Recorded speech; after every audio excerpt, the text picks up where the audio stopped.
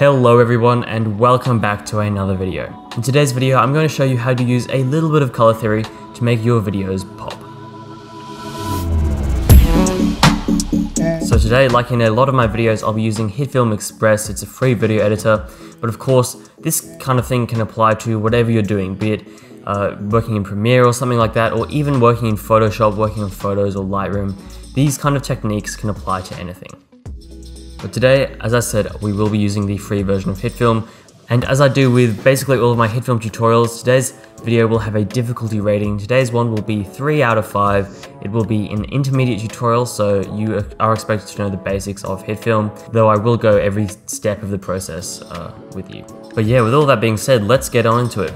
So as you can see, I've got 2 clips, one of this bench, one of this bridge that I shot a long time ago. They're not the best clips, but they'll do well for our purposes today. So let's start off by actually diving into a little bit of color theory. And to do that, we're just going to go to a simple color wheel.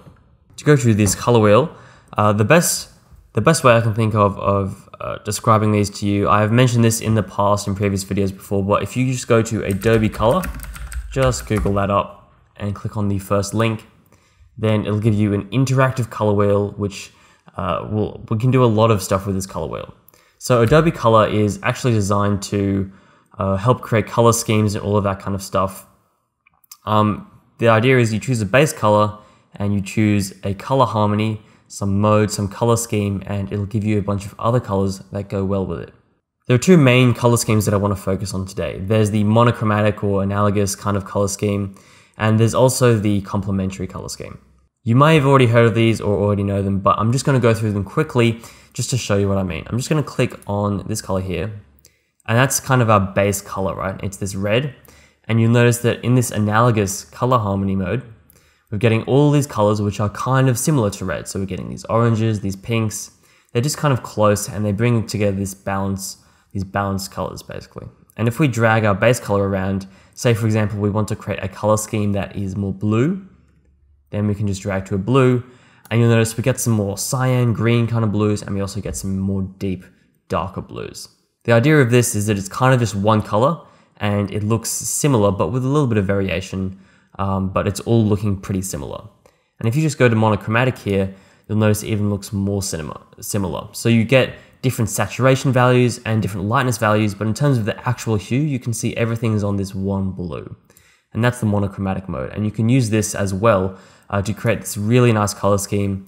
But of course, there's a whole ton of other ones. There's triad, where you can create these 120-degree kind of angles here, and you can create these color schemes like that. But complementary is also the most other famous one, and it's basically the opposite color. So you use the color you're using and the opposite color, and this provides really, really great color contrast, and it's a pretty easy way to get going. One of the most famous is, of course, teal and orange, or orange and teal. Basically, if I just go and select this orange color, you'll notice that I get this teal, this kind of greenish blue going on here. And that's kind of this complementary color scheme that works very well. This is something to keep in mind when you're shooting your videos or taking your photos as well. You want to make sure that as often as possible, you want to not have as many colors in. So if you're shooting a scene that has pinks and blues and greens and everything mixed in there, it can look really chaotic. But the best thing to do is just to keep it to 1 or 2 colors. That'll give your image a much cleaner feel. Of course, these aren't hard and fast rules, but it's just something I suggest, and it's what we're going to be working with in today's video. To create this minimalistic kind of color palette, we're just going to be using this effect in Hitfilm, which will enable us to change the colors. So let's go ahead and look at our clip in Hitfilm again. We're just going to start off with this clip of the bench here. And to do this, actually, I'm just going to go into the compositing workspace, because that way we'll have a much longer control panel here, and we'll get a slightly bigger view as well, and we don't need this trimmer. So just go up to the workspace in Hitfilm, and then just go to compositing, and we'll get a much bigger viewer, and we'll get a longer control panel. Perfect. So let's look at our clip here. This is completely raw, no color grading or anything. I did stabilize it in Premiere, but apart from that, there's not much else to it. We can see our primary color here is this really nice golden orange of these leaves. And we've got this brown, this orange on the bench as well. Then we've got some greens over here in the trees and this lawn here. And we've got some cyan blues in the sky, which is a lot cut off with the white blowing out of the sky as well, but that's okay. And we've got a little bit of a mess of colors here, but all of that should be fine. We've got three main colors here, I'd say. We've got this main orange, and we've also got this green and this blue. And it's much easier to make this green less green than it is to make the sky less blue. I'll show you why in a little bit, you'll see as we go along. But we're going to use an effect today that I've talked about in the past. It's called the hue, saturation, and lightness effect, or the HSL effect. So just search up for it and drag it onto your clip. Now, this will let us adjust each of the colors individually. And if we just open up everything here, you'll notice why I wanted to have a long color panel. Here we can adjust the hue shift, saturation, and lightness of each one of our colors, as well as master, which is all the colors. Hue shift is basically shifting all the colors along the spectrum. So if we go master and hue shift, you can see that all of the colors just kind of shift along. And saturation is just the vibrance really, and you can make it no colors or lots of colors. And lightness is just brightness basically, but you don't want to use this, it gets really messy, so don't really touch this unless you really know what you're doing. Okay, so let's really begin this process. I want to, as I say, keep the blues and the reds, and make the reds here, these oranges, more of an orange. So let's start off with these yellows. I'm loving these yellows, of course we want to keep them, so let's just start by boosting the saturation up a little bit. But you'll notice something happening which is a little bit odd, and that's because these greens here, especially of these trees, are very yellow actually. And this is a tip, greenery is often yellow, it's often got shades of yellow, and you can see by just adjusting the lightness, you can see that a lot of these trees and a lot of this stuff falls under yellow. So let's just remove that. And what we can do to fix this is we can kind of hue shift it. And if we hue shift it left, it'll go more towards the red end of the spectrum. You'll notice everything here gets a lot hotter in color, not just warmer, it was already warm. It gets hotter in color. And these trees kind of start to look more like autumn leaves, or they start to look more yellow basically. You don't want to go too overboard with this, but I just want to adjust it so that we get rid of some of those greens. I'm just going to reset the saturation here. But of course, this does look a little bit too unnaturally red. So what I'm going to do is go into the reds here. And as you can see, the reds also play a large part in these leaves here because the orange is kind of a mix between the red and the yellow. So let's just go ahead and make the reds more yellow just to combat that a little bit. And now we can adjust the saturation, and it'll adjust the saturation of our leaves without adjusting the saturation of those trees. So let's check and uncheck. And you can see we've done really basic adjustments, but they've worked pretty well so far. We've gotten rid of some of the green here, we've made it more orange, and we've boosted the saturation of these leaves down here and made them a little bit more golden warm. Now we can just go down to our green, and we can just reduce the saturation, like so.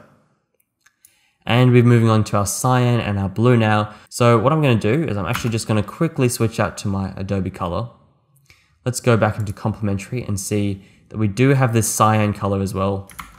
So we don't want to keep it blue, we want to have it more cyan as well, because that's the complementary color to this orange. So we can keep this cyan, or we can boost the saturation of it slightly. And in the blues, there's not really too many blues. It is everywhere, but there's not too much of it. But what we can do is just kind of shift it to make it more cyan, like so. And we can reduce the saturation of that as well. Okay, and magenta, let's just adjust the lightness of magenta. You'll see there's not too much magenta, it's mainly in the roofs and everything. But this roof here, for example, so what we can do is we could hue shift it, but with the compression in our video, it looks a little bit odd. So I'm just going to lower the saturation a little bit, like so. Okay, wow, so that's our hue, saturation, and lightness effect all done. And if we check and uncheck, we'll notice that nothing really has changed. It looks normal as well, but we've boosted these cyan colors here, so it looks much nicer and much more vibrant. And we've also boosted this golden warmth here, and I might even do that a little bit more as well. Just really boost that yellow. And our second clip here, we could adjust this manually, and I encourage you to go ahead and try on all these clips you have. But I'm just going to go ahead and actually just copy this with Control-C, and then click on my clip here and paste this with Control-V, because it's in a similar scene and it's got similar colors. And you'll notice that immediately a lot of the green of these leaves here has just disappeared. It's turned warm, but it doesn't look too unnatural because we're filming in a sunset here. and we have these really nice cyan colors in our sky as well, which is perfect. And again, like I said, this isn't the end of everything. A little bit of a plug here, but if we just, for example, apply a LUT, just another grade on top, I'm just going to choose one of mine from my free LUT pack, which I will leave a link in the description for, but you can go ahead and download these free LUTs, which are basically these free color presets. And if I choose, for example, this deep teal and orange, you'll notice that we've kind of just accentuated this effect with these teal and this orange colors. Of course, this is an add-on plugin, so you will have to buy an add-on pack or buy the pro version of Hitfilm to access this LUT effect. But you can see how you can use this kind of method of reducing colors, and then you can add more colors later on, and you can still get a pretty nice look. But anyway, there you have it. Just some tips for when you're color grading. Make sure that you don't go overboard with all these colors and these rainbows inside your video. Make sure to keep it minimalistic and to keep it simple. That'll really draw the attention of the viewer into this video. I hope you enjoyed this video. If you did, then be sure to click the like button because it'll help other people find it. Of course, you can share it with them directly as well. Subscribe for more tutorials and videos like this. I make Hitfilm videos, as I said, but also a ton of other video editing and just tutorials in general. You can follow me on Twitter, of course, and I'll see you in the next video. Stay shiny.